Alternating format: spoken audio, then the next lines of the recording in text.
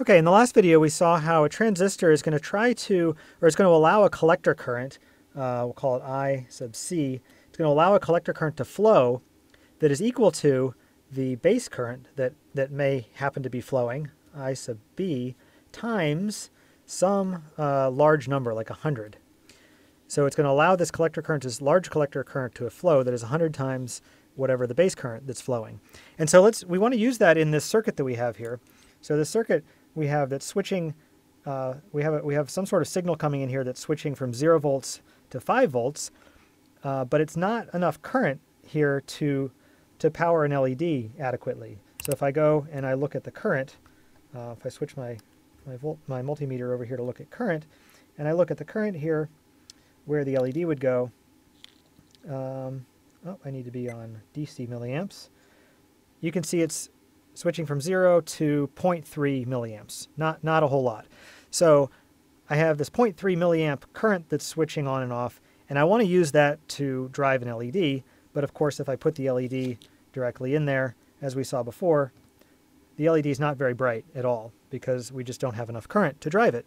So, but we can take that current and we can run that current through this transistor from the base to the emitter, and the transistor will then allow a current to flow from the collector to the emitter that is 100 times that, which, you know, I guess this is in our case, this would be 0.3 milliamps.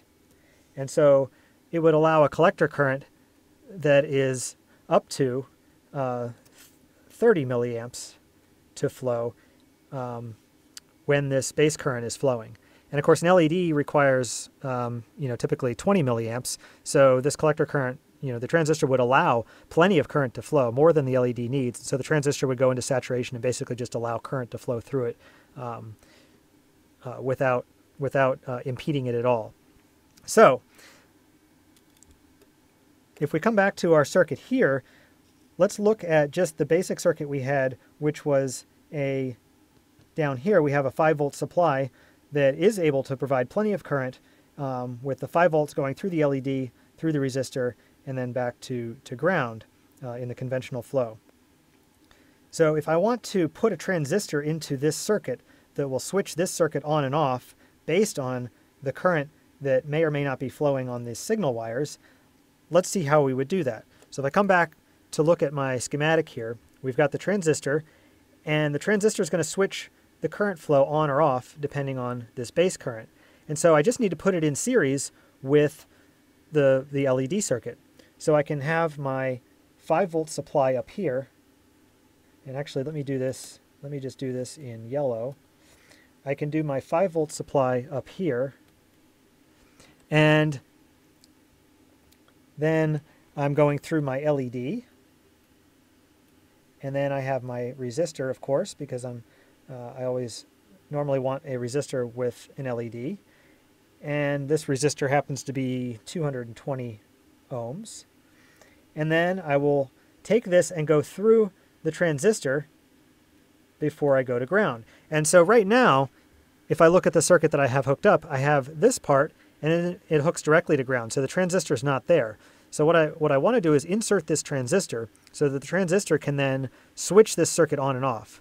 So when the base current's flowing, the transistor will allow current to flow through this circuit, and when the base current's not there, when this voltage isn't there, then the transistor will not allow this to flow and the LED will turn off. And so the LED will then give us an indication of whether the base current is flowing or not.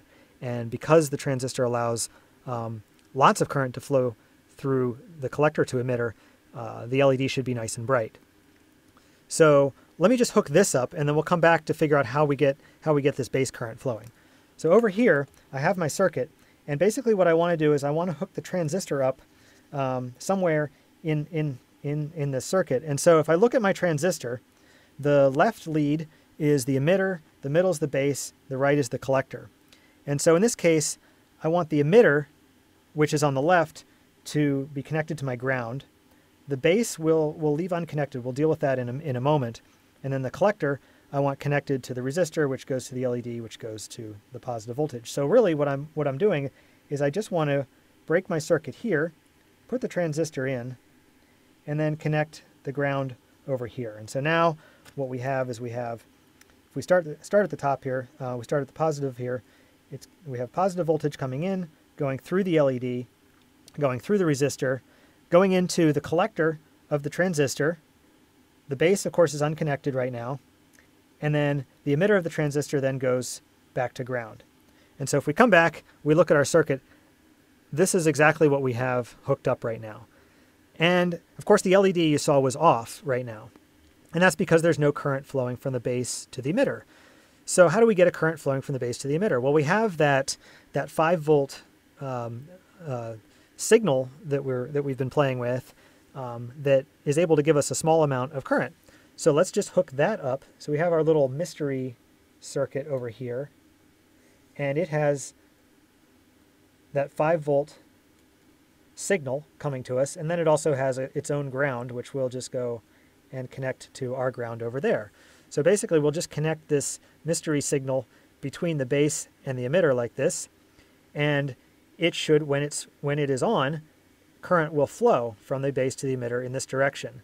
And when that current is flowing, it will cause more current to flow, up to 100 times more current to flow from the collector to the emitter, and that should allow current to flow through our LED and resistor, and we should see the LED come on.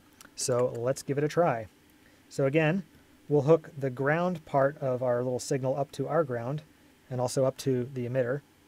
And then we want the signal to flow from the base to the emitter, so we'll just hook this up to the base.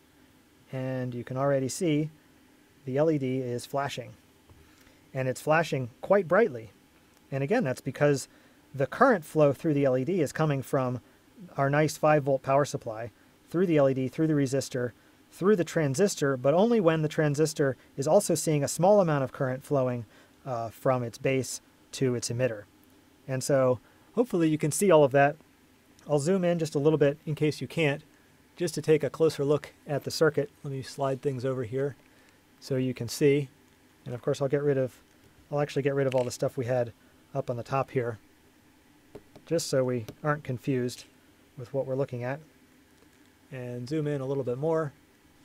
And so what's going on, just to clarify here, we've got the voltage coming in, it's going through the LED, through the resistor, into the collector of the transistor, and then when the transistor is on, it will switch, it'll allow that current to flow from the collector, which is the right pin, to the emitter, which is the left pin, which is then connected to our ground. And so that completes the circuit.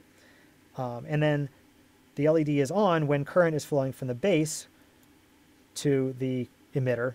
So when there's current from going through this signal, then it turns the LED on. And so here we're basically allowing our signal to turn this LED on and off, even though this signal originally was not giving us enough current, or still not giving us enough current to actually turn the LED on. And hopefully this makes sense why transistors are often called current amplifiers, because we're in some sense amplifying the current that we're getting from here to a much larger value of current that's going through the LED now. And also why transistors might be referred to as switches, because we're using, or more specifically, transistors are often referred to as current-controlled switches. And so we have a small current here that's controlling the transistor, which is switching on and off our LED.